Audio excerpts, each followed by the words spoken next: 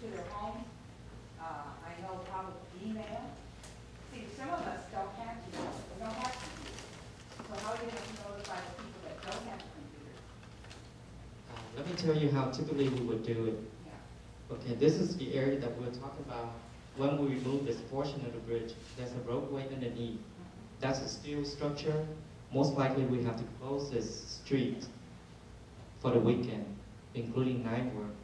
We would typically work, first of all, we would get the LAPD permit to allow us to do night work and for noise variance.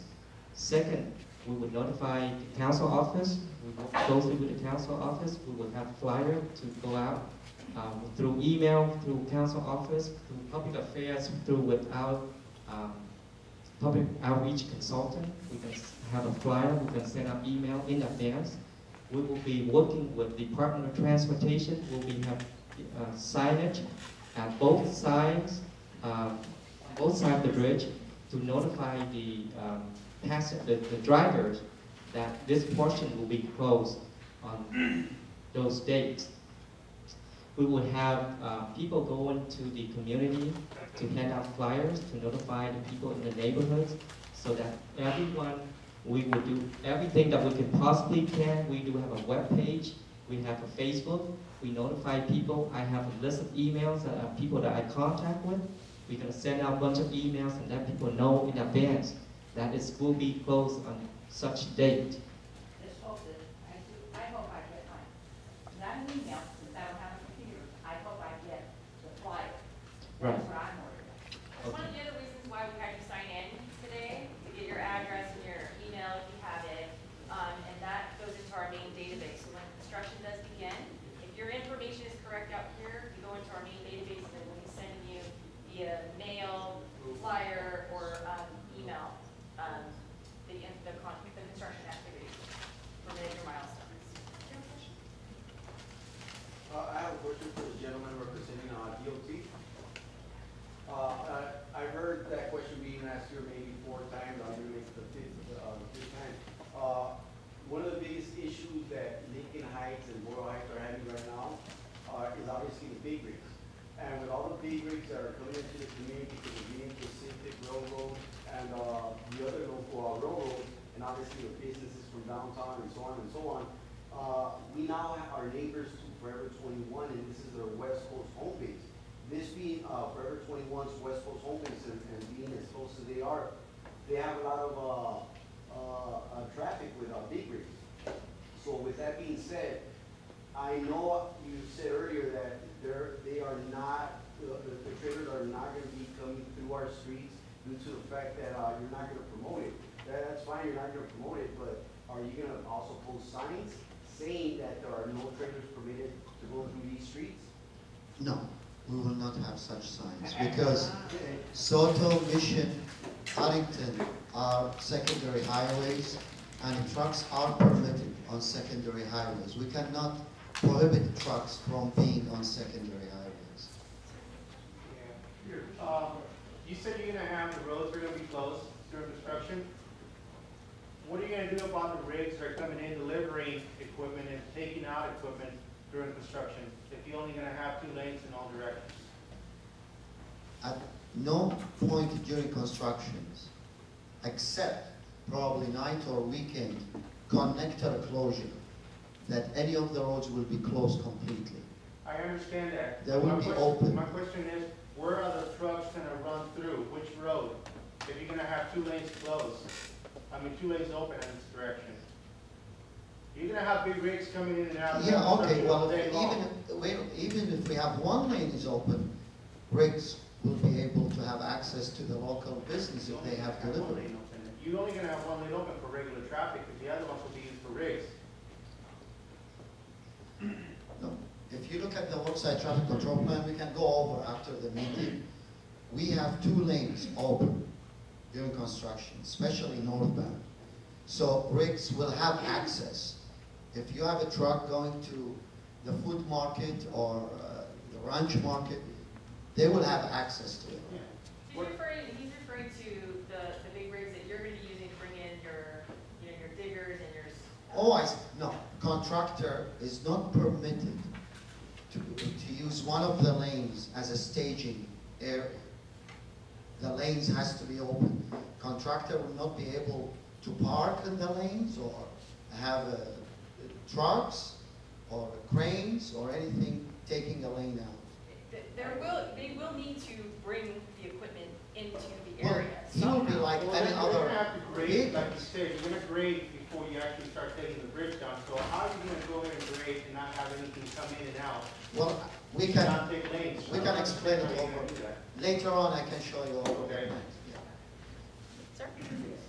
You know, I've heard already, this last meeting and this meeting now, safety issues, that the bridge being knocked down because of the railings and because of no crosswalk and because structurally it's inadequate. But I don't understand, and maybe you can help me on this, is that in 1998, the city had funding to replace those guardrails. It was funding was there, it was just for that, and it wasn't done.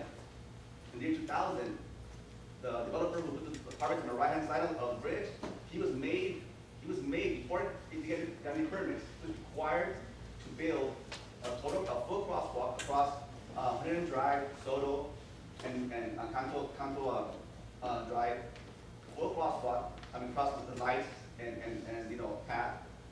The money was there, not from the city, from the developer. And again, it was taken somewhere else. Now you're using the excuse of the bridge not having these safety things and being dangerous, but that's what you guys made it, because you guys didn't install these things that the funding was there for 13 years ago. All these accidents that happened there in these past years, you're liable for. I don't understand why the bridge is being knocked down if that money was there for these safety concerns and it wasn't used. To me, it's a setup. You want to tear it down for big rigs, for traffic to go through there. Doesn't make any sense if you don't use that money that's there 15 years ago for these things, and now you say that, oh, here's why we're turning it down. I mean, come on. I mean, why you wait so long to use the safety concern when the money was there all this time? Another thing is, that bridge is 14 feet vertically, right? What is the standards for the federal? What do they require for bridges and overpasses? Let me answer the first part of the question. If we were to remove the railing and fix to improve the railing back in the 1998 or so, the railing won't solve the problem. Like I mentioned before, vertical clearance is also another problem to the bridge. So if we want to do it, we have to lower the street, which is this street. We have to lower this street approximately about 2 feet or so in order to do that. That's it. Second, also, we have to improve the railing on this, but also the width of the bridge does not meet the current standard. So typically, if we want to do that, we have to widen on both sides of the bridge, lower the street underneath, and we still have a very confusing intersections in the area. And it's still one of the most dangerous intersections in the area. Okay, so, by the way, let me emphasize this. The bridge is safe. I'm not saying that the bridge is not safe. The bridge is safe to drive on, to walk on, to do anything, for truck traffic as well. What I'm saying is that it does not meet the current standards. Okay, under the federal guidelines, through CalCAMs who do the bridge rating, this bridge does not meet the rating requirement, which is about 80%. It's lower than 8%. That's why it's qualified for federal funding. We've been working on this project approximately in probably 2003, 2004. One of the reasons why it took so long, mainly because of the complexity of the project, the traffic, complexity of the design, and also because of the right-of-way acquisitions. It took us approximately 3 years to go through to bring us to today. Let me just say, the reason why it didn't meet the 80% because it had no bridge railings that would have been upgraded, because it had no crosswalk. That's why it didn't meet the 80% that it needed to meet to be, not torn down. And you guys did that happen.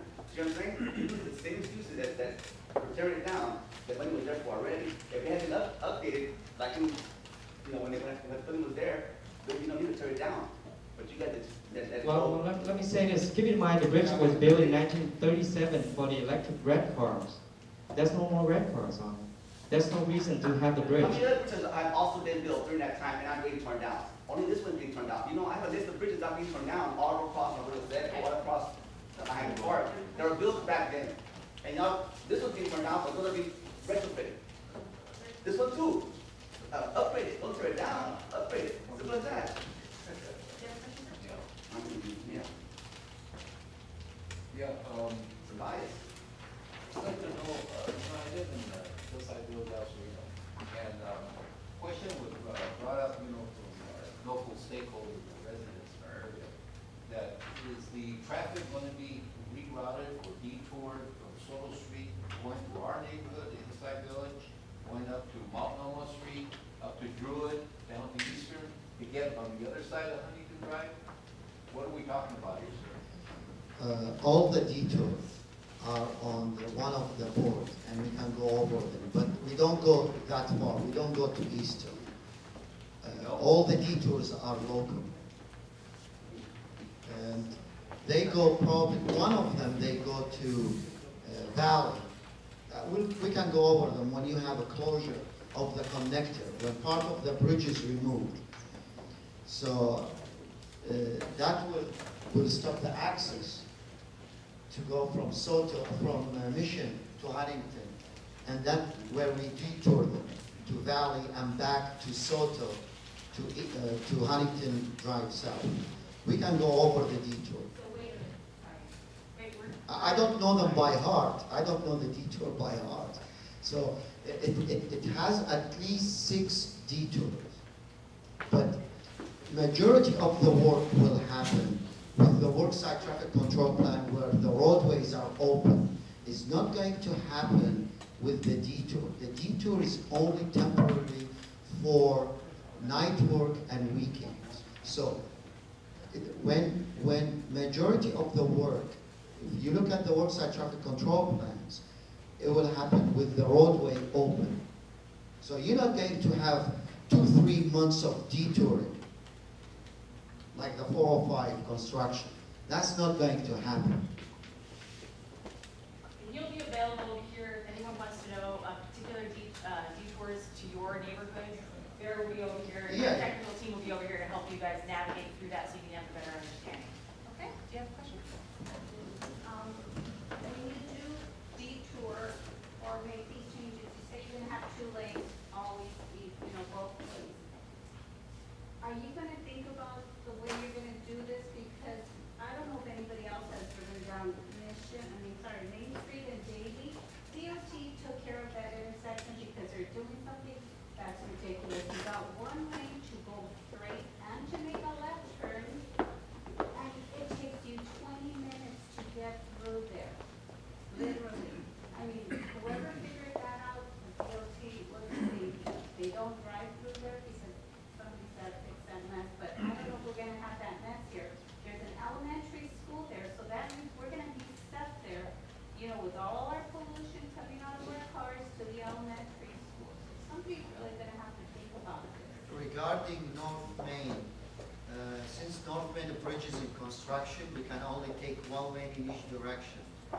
So heading towards downtown, we cannot maintain 2 lanes. That's why one of the lanes was strapped at Daly. However, that was corrected with, I know, you get stuck behind the left turner. Yes. We prohibit the left turn during peak hours. And end of this month, actually in August, end of this month, very soon, we will restore back the old lane configuration. You will have 2 lanes going through on North Main through Daly with 2 lanes towards downtown. And that will happen very soon. I'm sorry, you need to do the same thing on Monterey Road and Huntington Drive. You got the same issue you had in Davie and Maine, the same issue. So if you guys will look at that one, that'll be great also. If we can get through everyone's question, be respectful of everyone else's time, that'd be great, and then we'll. Sorry, I just hear. over the same issue. I think it's kind of been answered, but my main concern was traffic, especially when those periods of detours are in effect. But from what I'm understanding, you're gonna always generally have 2 directions of traffic flowing. So there's only gonna be really short periods of detours. Yes. Because I really, none of us, anyone here they don't want any big rigs and major traffic going through the community streets. And, I hope you None of the traffic is being detoured to residential street. The small residential streets, they might be detoured to, to Eastern is secondary highway. It's not residential side streets. So you might have some traffic using Eastern to get to Arlington. Okay, that was the only comment.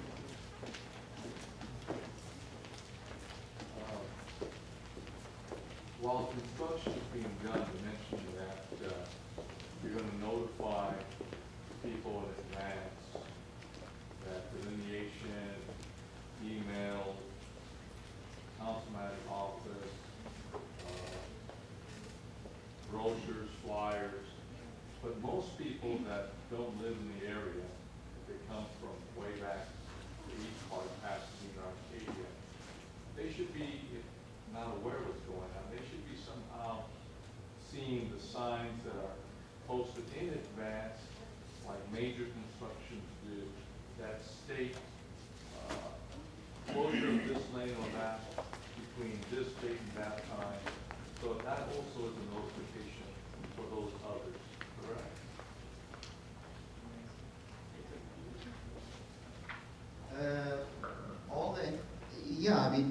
As Don earlier mentioned, we will have a CMS, changeable message signs, at least 2 weeks prior to beginning of constructions for not only for the residents but also for the commuters who will use, hoping that to scare them away from here and use different routes because take First Street.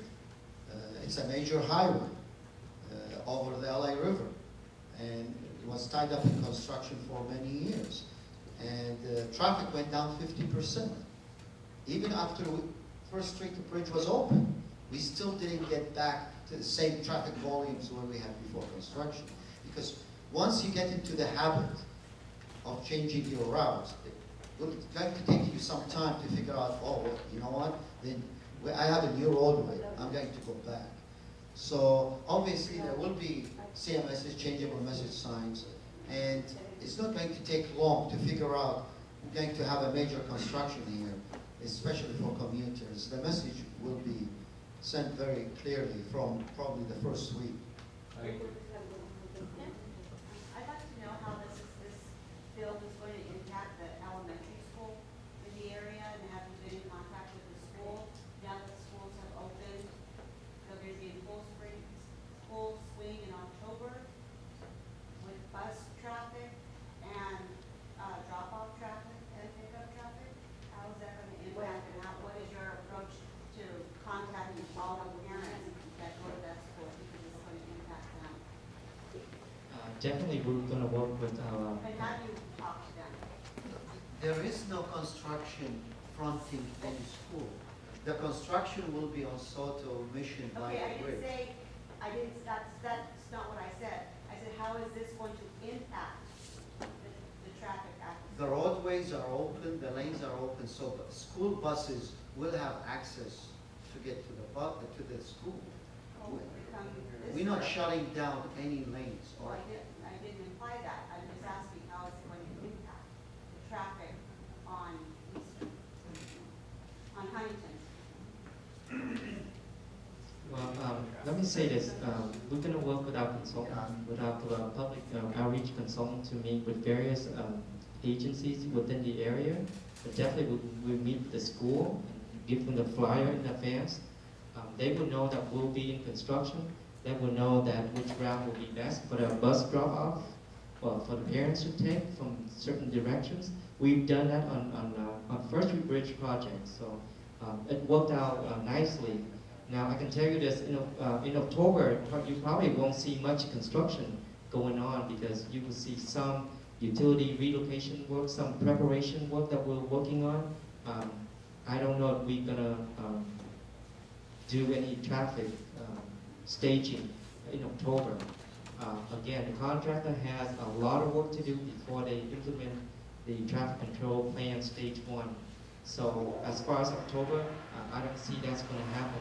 But definitely I'll work with our consultant, we'll meet with the school principal. And typically what we do is we reach out to the department, the LA Unified School District and their transportation department and talk with all of their heads that do the school routing and their dispatch. So we make sure that they understand what the impacts are gonna be up and coming with regards to construction activities. So the bus drivers are always in the know. Like Dr. Williams just mentioned that the school has no knowledge of this project whatsoever as to from this All company. these years. We're in the works right now in setting up meetings and meeting with PTAs, and that's how we reach the parents, is that we get through the PTAs, and we also get, we have to get permission, you can't just walk on the school grounds. We have to get permission from the Unified School District to enter the school ground and show them what we're gonna be giving out, and they have to approve it, so it's a little bit of a process, but we are in that process right now. So we will be working closely. As a final advice, a lot of our parents work. I would recommend that you do an evening meeting and pass out flyers, not only to my kids in Drive Elementary, but Maunoma Elementary, Wilson, because those parents use Right. the street. And that, we are in that process So, right now. because if you go to PTA meetings, you're only gonna have a handful of parents. I didn't say that we're only gonna do that, No. but I understand what you're talking about, yeah. And also, in order to get the information to the parents, we get through the school so they can pass it out to the kids to take home to their parents. And that's how we reach the parents as well, who might not come to a night meeting because they have to work at night or something like that. So we have all of these different approaches that we are going to, these different angles that we're gonna take in reaching out to the parents, the transportation department for the school buses, and of course, the faculty and staff. Sir? What is the secondary nature, or perhaps what we're not hearing, why we need to take that down? I'm not convinced that, for lack of better terminology, an engineer came by and says, hey, you know what, that doesn't meet current standards. Let's get some money together and tear it down. Is there a secondary reason, or a primary reason, why we're taking that down? And secondly, following up on that, because it doesn't meet requirements, does that make it mandatory to take it down?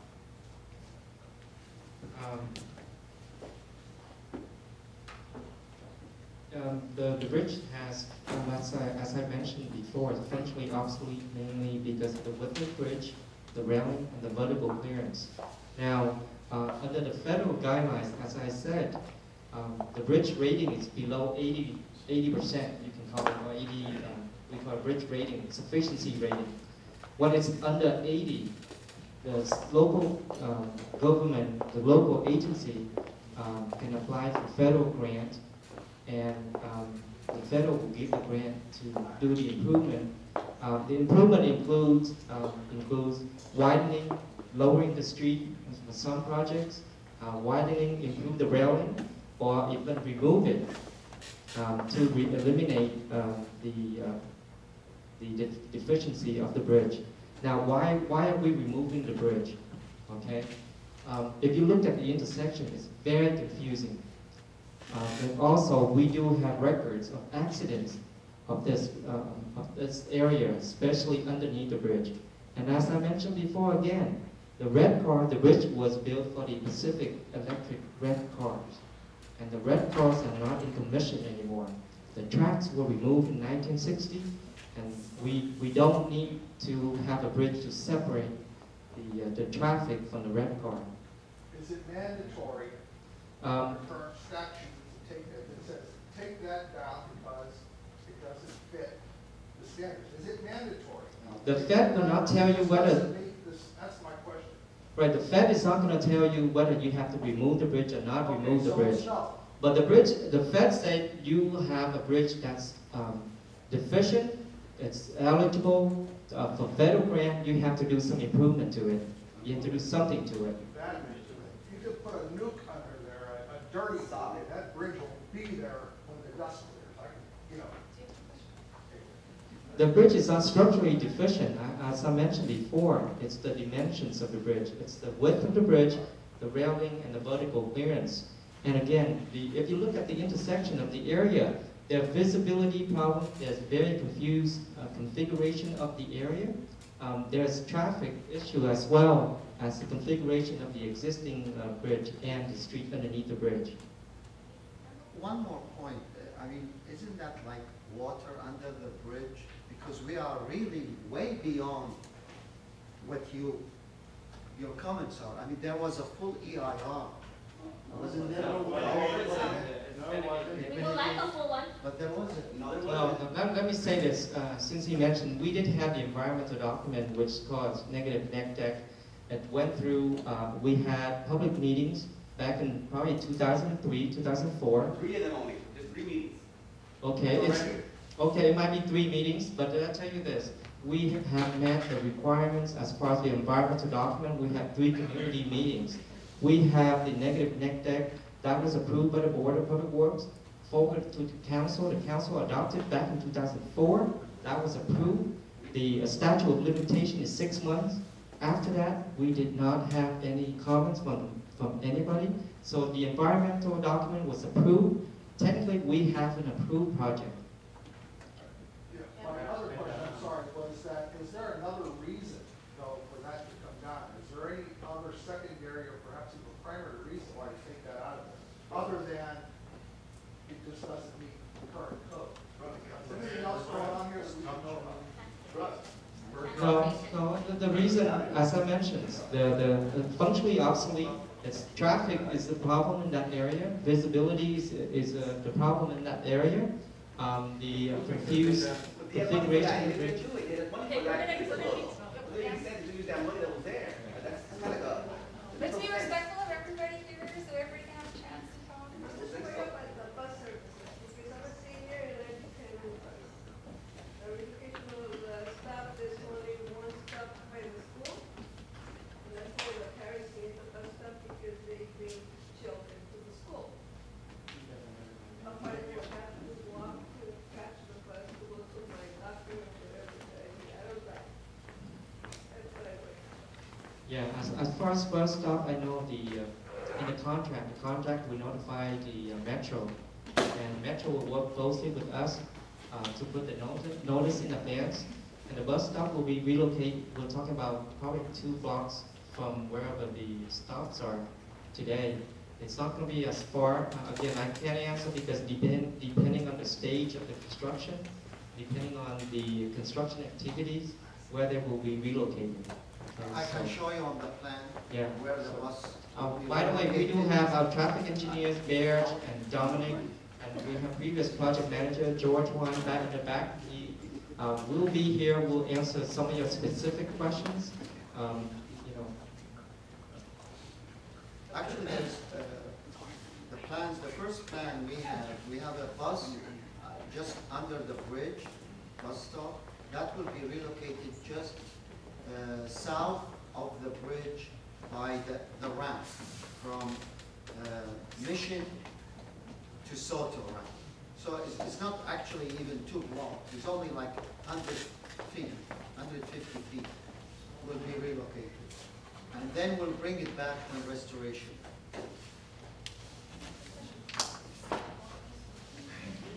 Well, first of all, I just want to thank you for coming out here and presenting this project.